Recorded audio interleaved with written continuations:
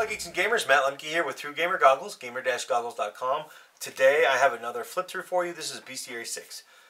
Paizo has gone ahead and done another monster book, and this one, technically if you count the Monster Codex, I guess it's the 7th. As you flip through, it's got the table of contents, basically what you need to read the book, and then it starts diving right into creatures. And immediately one stood out to me, and that is an alter ego. Alter egos are basically hags that are created from some traumatic experience, and they represent a creature's personality outside of said creature. Could be a PC, could be an NPC, could be a monster, and basically what's another thing that's important about them is they're not flesh and blood. And then, well, one big thing about this book is the Four Horsemen. We're going to right now talk about the horses of the apocalypse. Basically, they all have a breath weapon. They are all a CR-25. They have crushing hooves, energy drain, favor of the four, and unyielding. And basically, favor of the four gives them thematic abilities based on the horsemen that they serve. For example, the Pale Horse has additional spell-like abilities of Death Knell, Sands of Time, Slay the Living, and his breath weapon is gross. 20d8 points of negative energy damage. Ouch. So, from there, we move into Archdevils. Archdevils. And basically, Archdevils are very powerful beasts. Well, they're not beasts, they're devils, right? And they are 10th level mythical creatures. 10th mythic rank creature. They're not, not levels. Each has a cult following, and some of them actually have major artifacts. So why do they exist? Well, you can create a campaign totally around the layers of hell with the information that's given here. There's one archdevil for each to command each of the layers of hell. And we kind of, like I said, we're not going to spend a lot of time on some of these. What did I like about the Archdevils? Well, they're founded in myth and lore, but besides that, they're pretty broken.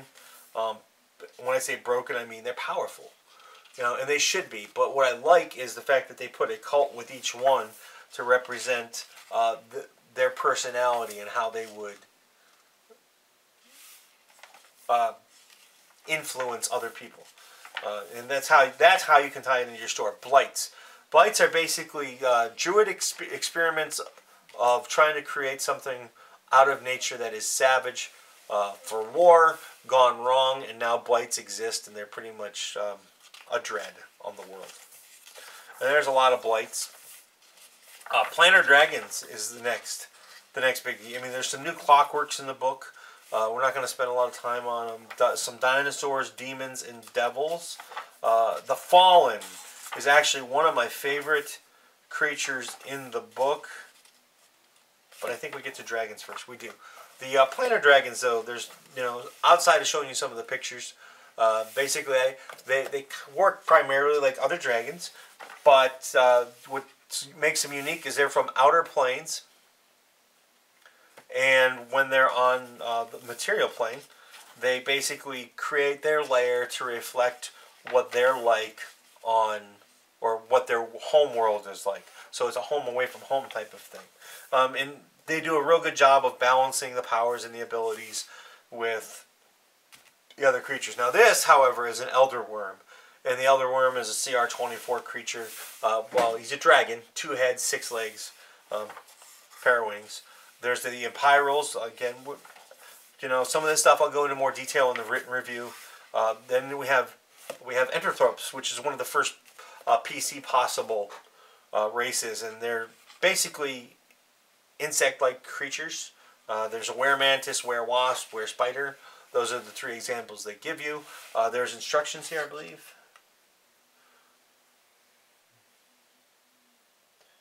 Maybe they're in the back. I thought I saw instructions on how to create your own Anthrope race when I was looking through it earlier. Then the Fallen. The Fallen is the next one. The Fallen. These guys are basically crusaders for the righteous dead that can't pass into afterlife, and these guys come back and they go on a crusade to attack the world in their own twisted form of belief because of the despair the righteous warriors in. I just thought it was really cool. It's one of the better, lower challenge rating creatures in the book. Some new giants. Goblin Monkey is one of the new races. He has a prehensile tail. There's new golems. Some great old ones, which pretty powerful creatures, right? And next up is Kaiju. Well, no, I lied. How is that?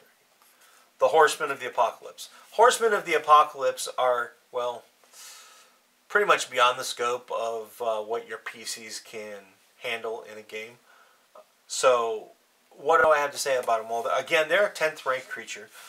They were all mortal beings at one point in time. Only one of any horseman can exist at a time. Each has their own cult. They all have abilities to reflect their personality. So Apollon has a major artifact, also Usher of Black Rain, which is, as an artifact should be, pretty gross, especially in his hands, right? And then we have Sharon, who is a CR 30. We have Zuriel and Chalmarixian. And now, so if they're beyond scope of reaching with your PCs, how can you possibly use them? Well, you can create a whole campaign around them. They're kind of iconic in the sense that your PCs are mortal, so if they don't become immortal, they probably won't be able to deal with them. So that could be all part of your mythic portion of your campaign, or you can, just have the cult be a reflection of them in the world, and you end up trying to thwart the cult and have your PCs interact with the horsemen rather minimally, because remember, horsemen's CRs are 27 to 30, while the horse in itself is like a 26, I think it was. So if you actually have one of the four horsemen on a horse, it's pretty disgusting. And if they all appear in the same place, well, the world's over, right? So the next up is the different types of Kaiju, and Varklops is probably my favorite picture in the book. I watched a lot of Godzilla as a child, and this really reminds me of Ghidorah. And so basically this guy, the Varklops, is really good at fighting other Kaiju one-on-one. If he has to fight more than one, he kind of like loses some of his abilities. Then there's the Vorgozen, the Arthun, and then the next thing, well, okay, I'll stop for a moment and we'll talk about Krampus. Krampus has, Krampus is a legendary demon of mythical lore.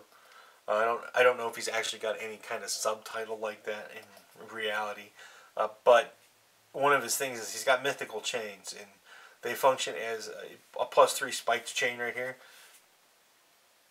Counts as an evil weapon, but they're also non-magical, and if he doesn't carry or wield them, he's considered they're disarmed. Wait.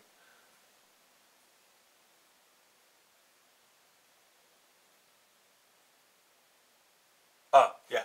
If they become unwielded or destroyed in combat or whatever, he can create a new set of chains as a standard action. I thought that was cool. It really kind of makes them a little bit unique. And then the next, these guys are like a PC race, and they're basically telepaths that are really good at object reading. That's the Minarvi. But the next one I want to talk about, they're actually shapeshifters, and they're the Rugaru. And these guys basically can beast shape one it as a swift action from a wolf into their standard form. Among other things, they have natural claws and things like that. They're really, I found them to be cool. The other thing that stood out on my initial look through the book is troops. Troops are a new subtype, and they're right there. They're a new subtype that can be used when creating monsters. They have a few examples. The Goblin troop is really cool. One of the things they note is that you can upgrade the troop types. Also, like you can make an elite troop, you can make a phalanx troop, just a rabble, and it changes the difficulty level of the challenge rating. So, for example, the goblin troops have overwhelm. So, a goblin troop deals 3d6 damage with its troop attack to foes whom it shares space. So, they're kind of like a goblin mob. And then in the back, they have an updated version of the monster creation charts from the core rules. And the last thing that's pretty important for you, because some of you might have noticed while I was flipping through that they didn't actually tell you everything about everything. So on page 317, there's an ability index with a breakdown of where you can find the abilities if you don't have them in this book, or, you know, and you have the other books. Also, you can use the wiki online.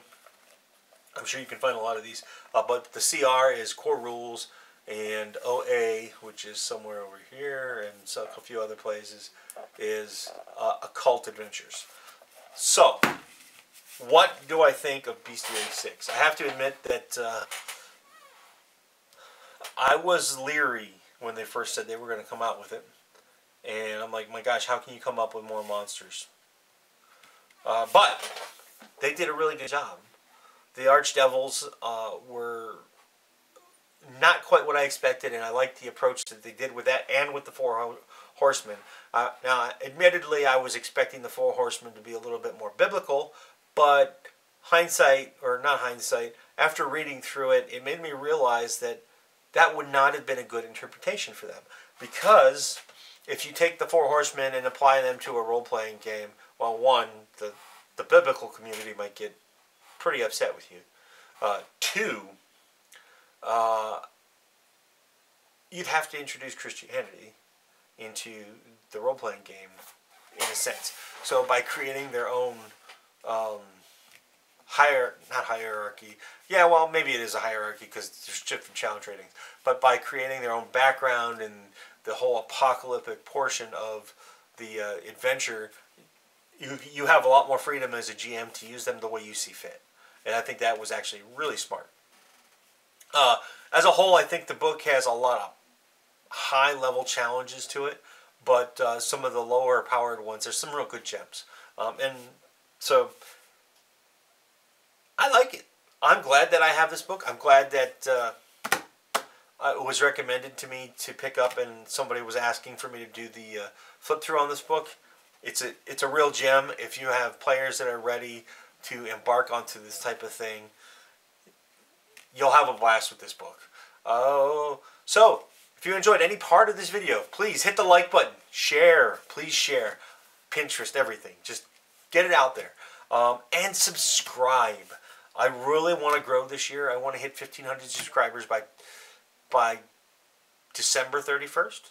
That's like 7 months. That's maybe 100 subscribers a month, which might seem unrealistic, but I've got some things in the works in the background that might make things out anyway. Anyway, thanks for watching, guys. Have a good day. I hope you enjoyed the video.